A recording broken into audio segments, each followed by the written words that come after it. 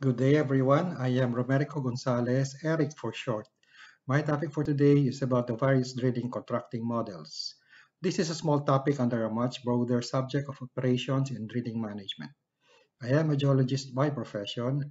I started work on geothermal nearly 40 years ago, initially with Energy Development Corporation, wherein I started with geosciences and later on moved to oil drilling.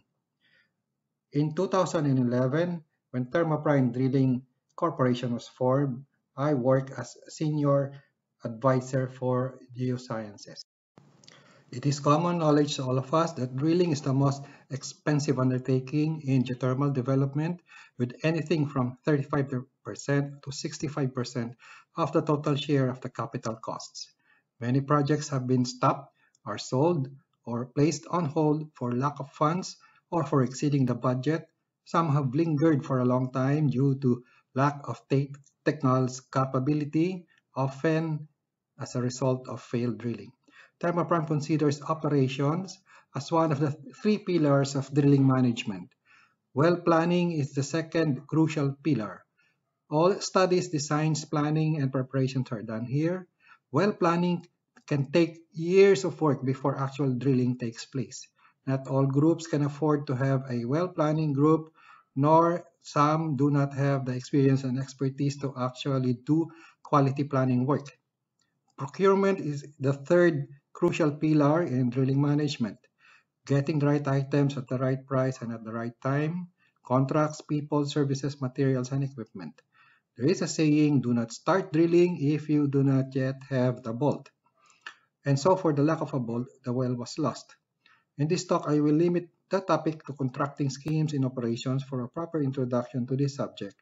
At the end of this talk, I want for all of you to have a better perspective on these contracting models, and it is important for you to realize and understand this before you engage in. In the literature review, I considered organizations having access to drilling information. These are the following: the World Bank and its partner SMAP, the IGA and the WGC papers, the GEA and the GRC, the U.S. Department of Energy's Energy Efficiency and Renewable Energy Office, the European Geothermal Energy Council with its European Geothermal Congress, and the European Technology Innovation Platform, Deep Geothermal, and ETIP Renewable Heating and Cooling.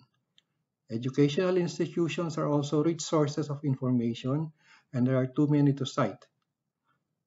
For oil and gas, the SPE, the IADC, the International Oil and Gas Producers Association. The more common parameters for drilling success are summarized here. One is initial success rate. How many of the first wells are successful? These are 40% for geothermal and 20% for oil and gas.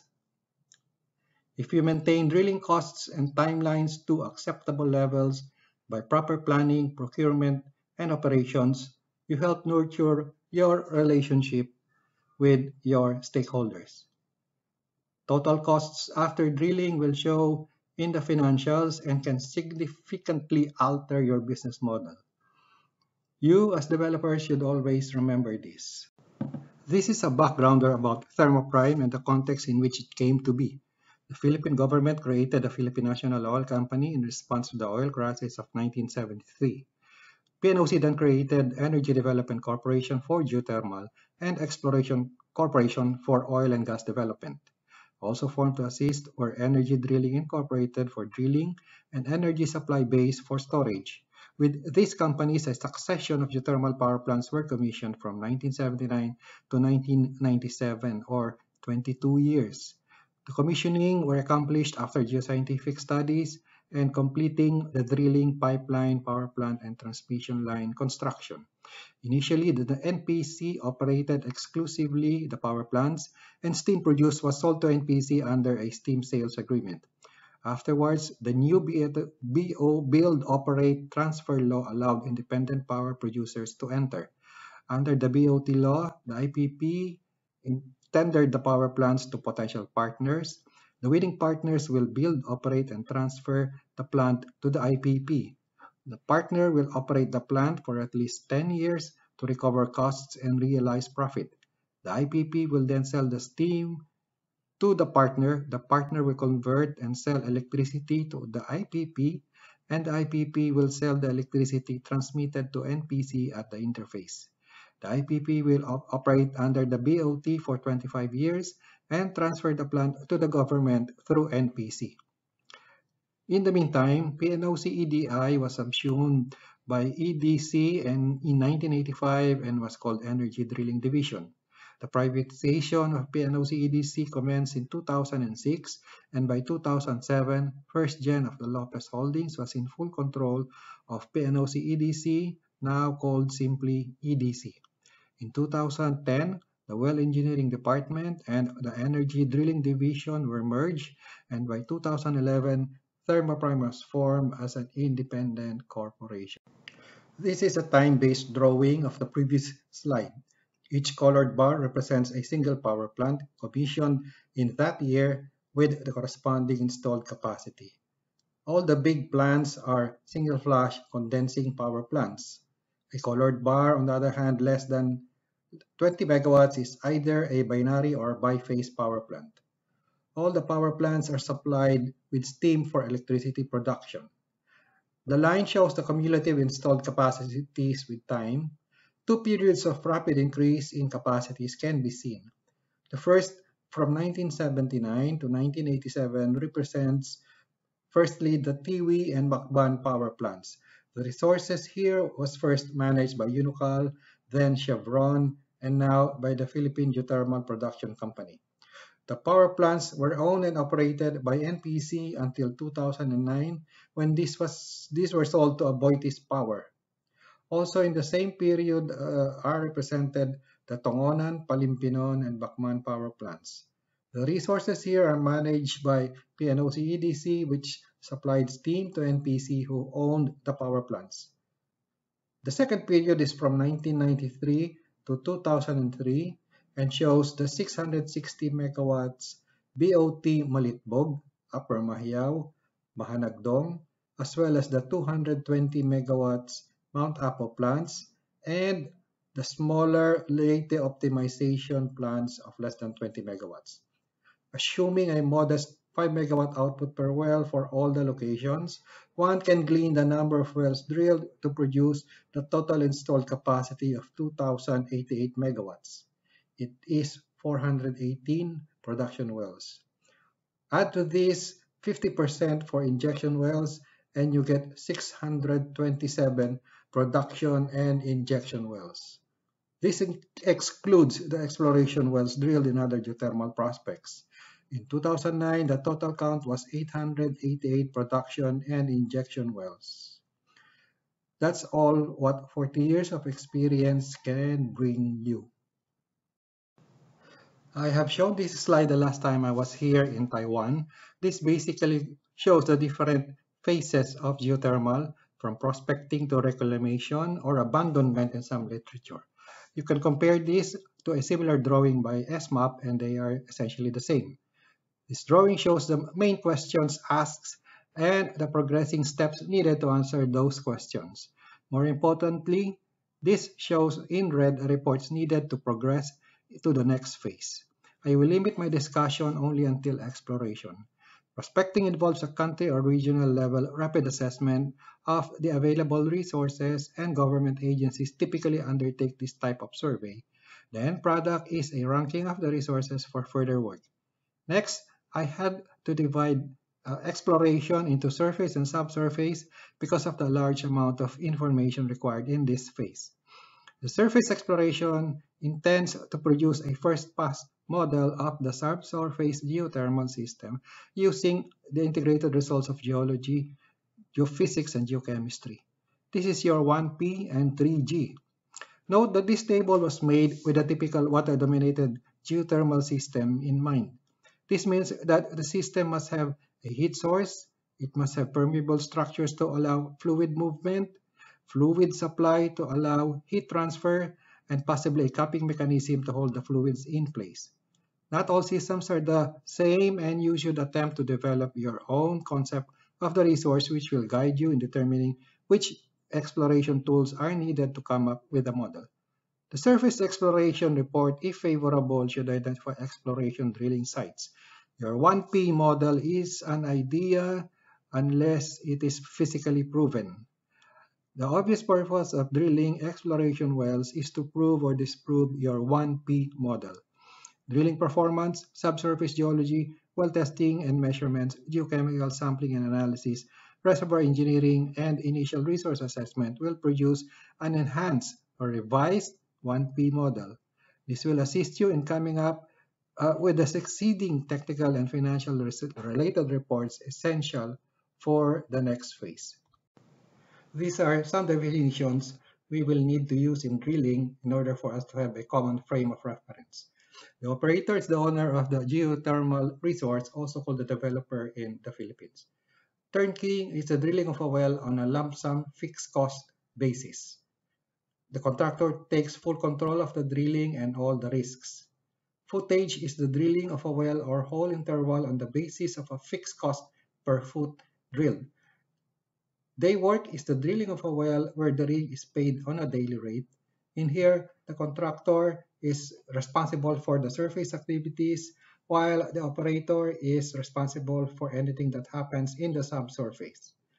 Also, we have third-party services, which are services such as drilling fluids or cementing that are normally contracted separately from the drilling rig. And we also have long lead items. These are materials such as casing, wellheads, that may require 6 months or more from the time of order to the time of delivery. This table shows you the professional, technical, and general and administrative or GNA services that you require when drilling a well.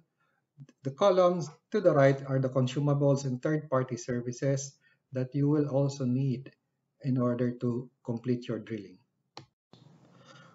In here, we have the various drilling strategy models. Model 1 is totally in-sourced or in-house. Model 2 is conventional internal drilling department with contracted services. Model 3, drilling project management with separately contracted services. This is your DPM. Model 4 is integrated project management or IPM, while Model 5 is turnkey. There are numerous variations on these 5 models chosen to suit the operator's needs. Some required services such as HR, finance, administration, and HSE may be partly internal and partly outsourced. These models will be explained in detail in the following slides. Model 1, totally in-sourced or in-house. The operator directs the operator and direct employees manage the entire drilling process, including ownership of the rig and many of the usual third-party services. The Geothermal Development Company in Kenya is a good example. EDC operated this way when they were part of PNOC. Some specialized services may be contracted, for example, directional drilling. The model has fallen into disuse in the oil and gas industry. The main reason is that ownership of the rigs tend to drive drilling rather than the need for additional resources, leading to the drilling of unnecessary wells. This is known as keeping the rigs busy. The major disadvantage is that being a closed system limits the inflow of new ideas and technologies. The administration here is complex as this requires financial and technical support for the various drilling, rig crew, and third-party services having varying degrees or levels of experience and technical know-how. Model 2, conventional internal drilling department with contracted services. The operator has its own internal drilling department, usually composed of a drilling manager, drilling engineers, well site supervisors, and materials and logistics staff. This is the usual practice in geothermal as it allows the operator to take advantage of financial and non-financial incentives given by the government to you as a regional renewable energy developer. Make sure that you know these incentives and that you are able to take advantage of it. Drilling services are tendered and contracted individually. The drilling department handles all of the technical and admin part of the tender and bid evaluation process.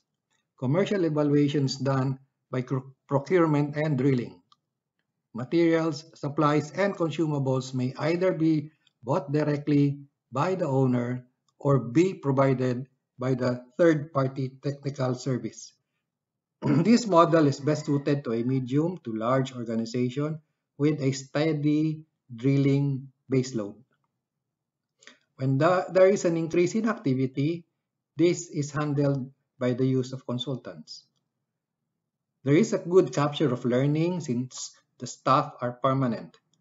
Administration is complex and is similar to that described in Model 1. Model 3, Drilling Project Management with Separately Contracted Services. The function of the drilling department is outsourced to a contractor specializing in drilling project management. This DPM company provides the staff, who are usually his employees, just like in a conventional drilling department. Drilling services are tendered and contracted individually. All parts of the tender and bid evaluation process is handled by the DPM contractor. The DPM contractor and the operator jointly evaluate the commercial proponent. The operator approves the award, thus keeping contractors at arm's length by the DPM contractor. This is because the DPM contractor is free to act in the operator's best interest, since there is no direct link to the third-party services contractors. This is best suited to small operators with intermittent drilling or with larger operators who are at the beginning of activities or are conducting operations in areas with intermittent activity. Large oil and gas companies in remote or low activity areas often use this scheme. Simpler administration of the GNA is available for the operator because he oftentimes already has an existing GNA group.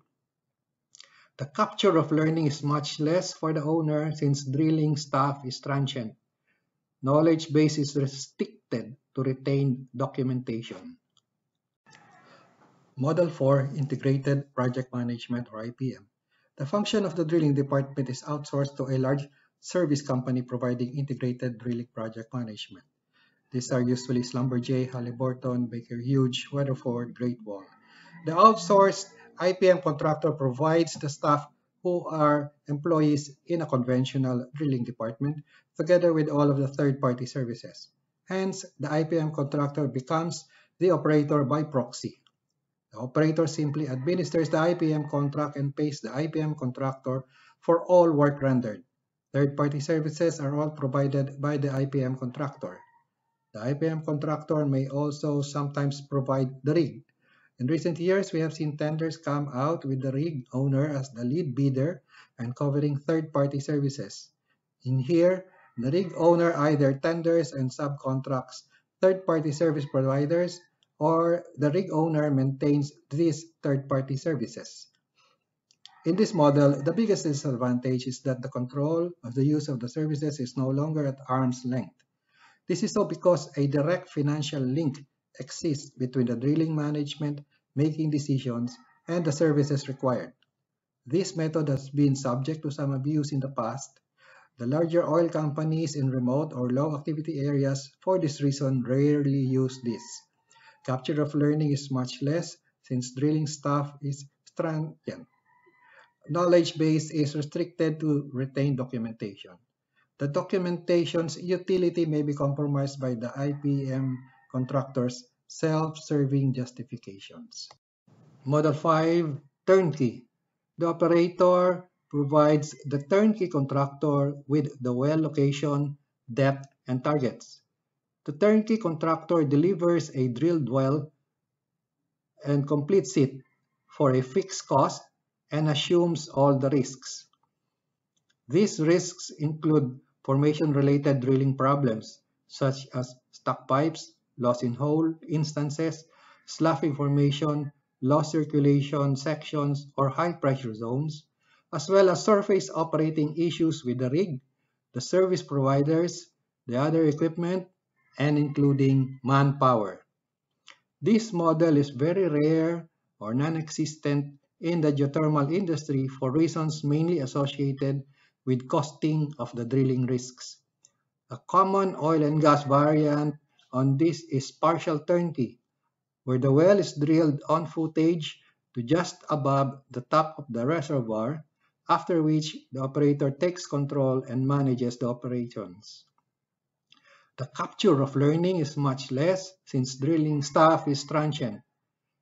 Knowledge base is restricted to retained documentation.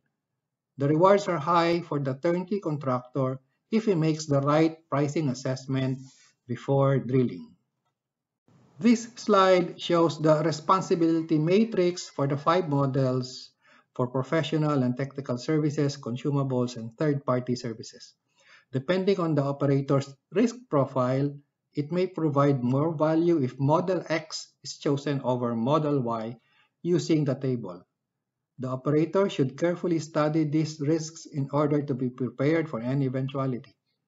The owner may opt to distribute the risk, pay his way out of it, or enroll the services of a risk-reducing package. The matrix can provide combinations suitable to the operator. It may also be that rules and regulations in the country only allows certain portions of functions within the matrix.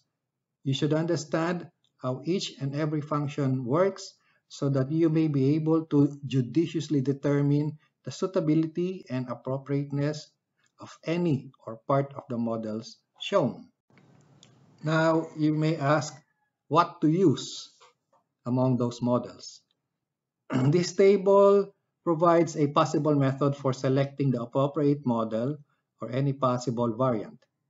The key items to look for are sufficient financial control by the operator over any activity during drilling, the presence and availability of technical experts who are free to work in the activity, and a scheme to record, collate, and store information and reports that may be obtained prior to, during, and after the drilling activity. Depending on how the operator is designed as a company, strategies for small operators and medium to large operators are available, provided the needs and wants are explicitly codified and that the ways and means on how to meet these needs and wants are clear and understood by all in the company. This slide is an example of how an operator can recover from a previously drilled well with poor performance using a tweak from an existing relationship. The original IPM contractor, by the way, this is an oil and gas contract, was deficient in cost control during the drilling. This is compounded by the lack of knowledge of the area and by the lack of expertise of the IPM contractor. The owner provided a knowledgeable person or KP who provided the much needed leadership in drilling operations management. In short, the operator contracted a separate DPM, actually a lone individual having knowledge of the area and equipped with the necessary skills and capability. With that move, drilling performance thereafter very much improved. This can be seen in the vast difference in the depth versus day graph in the lower right-hand corner. The previous performance is in the red, and the performance of the KP when on board is in black. In addition, there was a very close correlation in the DVD between the program and the actual KP's performance, an indication of knowledge of the area. Of course, this KP provided the green program in the DVD graph. Moreover, the independence of the KP relative to the IPM's third-party service contractors provided the requisite arm's length by allowing better management and financial control of these third-party contractors, particularly during periods where their services were not needed or were on standby and waiting for instructions. In this part, and in as well as in the succeeding slides, will show how closely the models previously described follow real actual examples. In this slide, three examples using EDC and various contracting schemes with TDC. All, by the way, are active contracts. With the disposal of EDC's two rigs and their acquisition by Thermoprime, coupled with the day rate contracts plus an allowance for capital recovery, both parties satisfactorily serviced each other's needs profitably. The next two examples are both manpower service contracts with one rig in operation and providing maintenance services to the other rig in the other contract. Both contracts utilize Thermoprime's manpower and their expertise in operating and maintaining drilling rigs. All three examples are Model 2 with conventional internal drilling department coming from EDC and with the contracting services coming from Thermoprime. With the knowledge, expertise, and institutional, or rather, with the experience, expertise, and institutional knowledge we have at Thermoprime, we now have averages of 2,800 meters drilling for 50 days.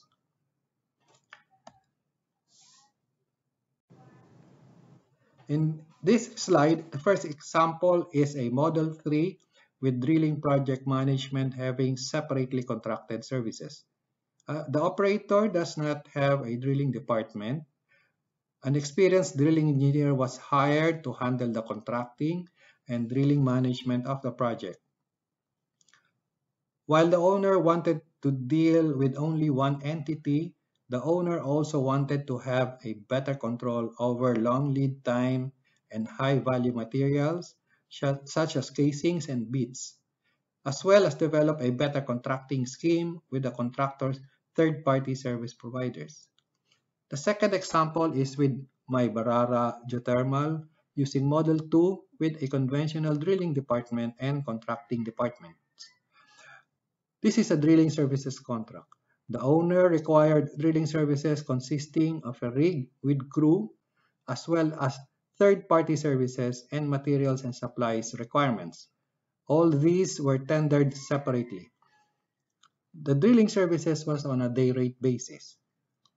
The last example is with Mabini Geothermal and is similar in many aspects to the second contract. These last slide are all examples of Model 2 contracting. Two contracts here are for geothermal, with one workover for a local company and the other is drilling for a foreign company. One contract is for local oil and gas drilling. In all examples, the owner had their own well engineering departments. All three required separate contracts for the rig with crew, the third-party services, and the procurement of consumables. The oil and gas contract had the option for the contractor to use their own rig with crew and another option of having the contractor use the owner's rig with the contractor's crew.